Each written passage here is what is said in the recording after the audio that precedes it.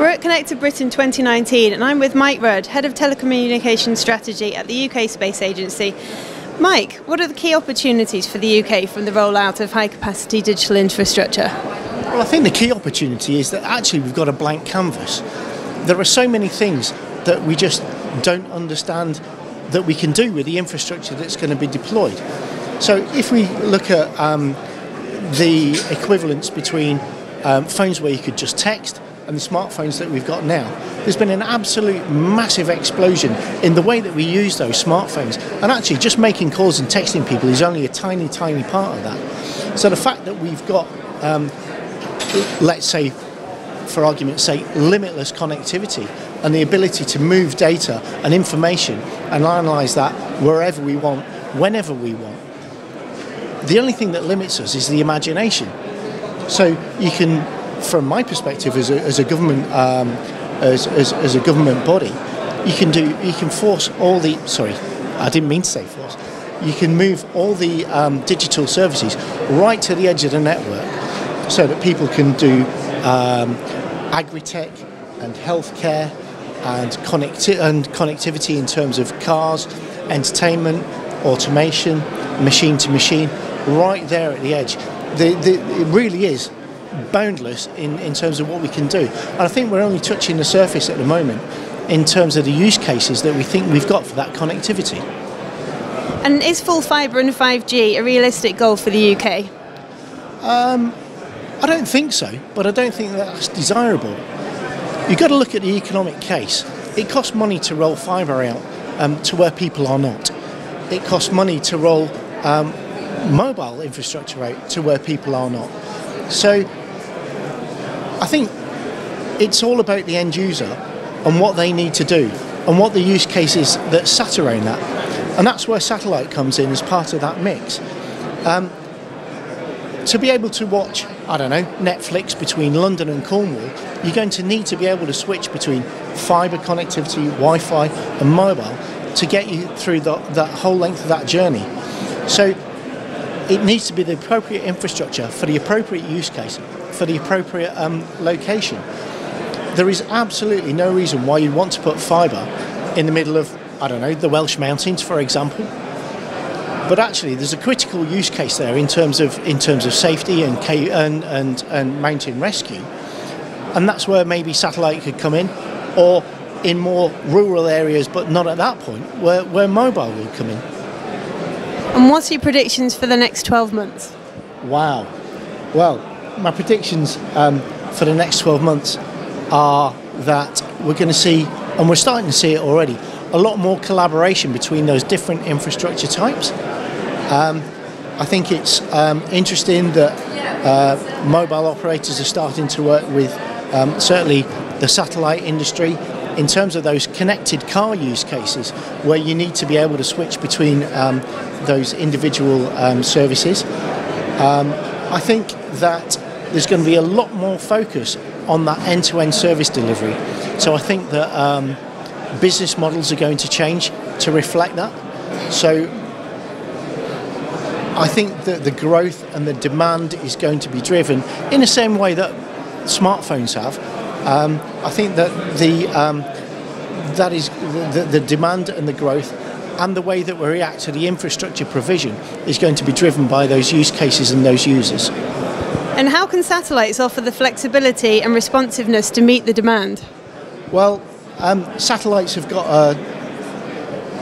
a bad press, I think. Satellites are traditionally seen as expensive, slow, limited, and effectively communications of last resort. And I think that's justified, but that's an old view. Satellites, and I keep coming back to mobile phones. It's akin to the move from the old phones to the smartphones. We're seeing a lot more flexible technology. We're in the process on the final stages of getting to launch for the quantum satellite, for example, which is the world's first completely reconfigurable satellite. So instead of setting the mission at the start of the program and then that would go up in the air and it would stay there for 15 years, the the payload has been designed so you can reconfigure it for any use through its useful life.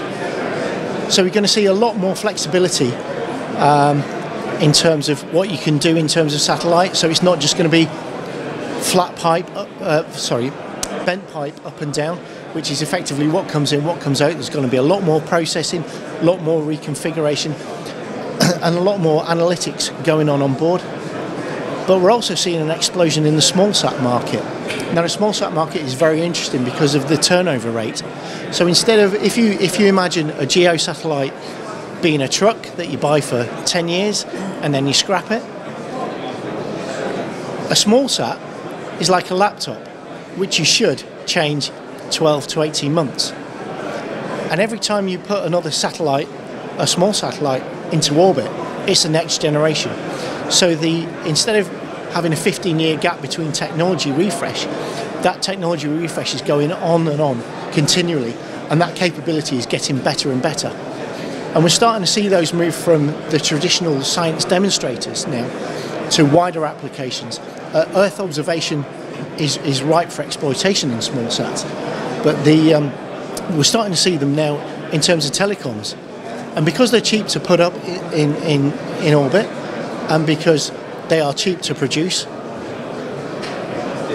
you can put up tens, hundreds, thousands to make a complete telecoms constellation with a similar delay that you will see between getting data by fibre from the UK to the US. So it puts them right in that telecoms market, which gives you an additional dimension to that whole connectivity toolbox that involves fibre and mobile too. Sounds great. What are the biggest challenges to achieving all this? Well, one of them is domestically, but I think hopefully people have seen the announcement last week that we're looking to create a ministerial space council and a national space framework, which will raise the profile of space within government and try and look to move space so that it's got equal visibility and buy-in from other government departments. There are a huge amount of government departments that use space but actually don't realise that they're doing it. DEFRA and the Department for International Development are two key ones. So DEFRA use a lot of environmental information from space, and DEFRA use that in terms of the disaster relief overseas. Excuse me.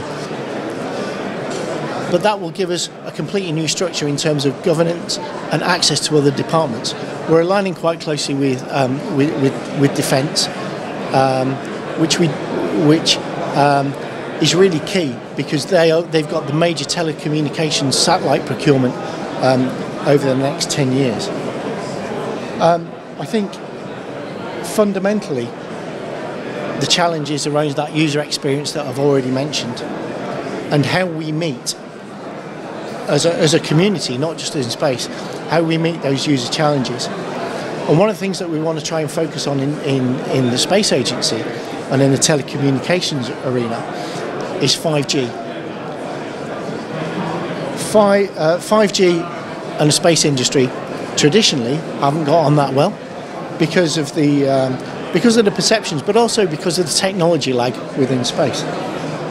But we're working with ESA and we're working with the EU to see how, with the developments that we've got through small sats and the new space sector and the developments in the traditional space sector, how we can deliver and support 5G for the benefit of the UK and society in general. Great, and why is it important for the UK Space Agency to be an event like Connected Britain here today? So, this is absolutely fundamental to what we do. We attended last year for the first time, and it was interesting in the reaction that we got. We were moving into what's traditionally a terrestrial world, and we were perceived as a bit of a threat. I think this year we've seen a complete sea change in that. The stand has been really busy, the team have worked really hard, and I think there's a recognition that that space does form part of that seamless infrastructure. But I think for us, it's good in terms of reaching out and understanding what is driving the market, what is driving the thoughts, what is the thought leadership around the mobile industry, the regulatory industry, and the terrestrial industry, and actually what is the perception of space and how we could possibly change that and work together. This is all about working collaboratively. It's not about space as a threat to fibre or copper or Wi-Fi or mobile. It's about how can we make this better so that UK can benefit and we can realise the benefits from 5G. Thank you, it's really interesting. Thank you for talking to us. Thank you very much. It's a pleasure to be here.